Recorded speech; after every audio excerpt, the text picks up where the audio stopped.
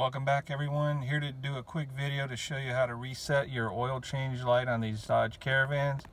Very simple. All you do is turn the ignition switch, turn it off, then turn it back on to the run position. Depress your gas pedal 3 times all the way to the floor, 3 times within 10 seconds. Turn the car off. And then when you turn it back on, it should be off.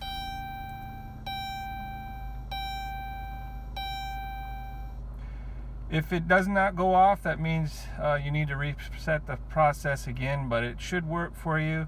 Check out my other help videos, such as how to replace a thermostat on these vehicles.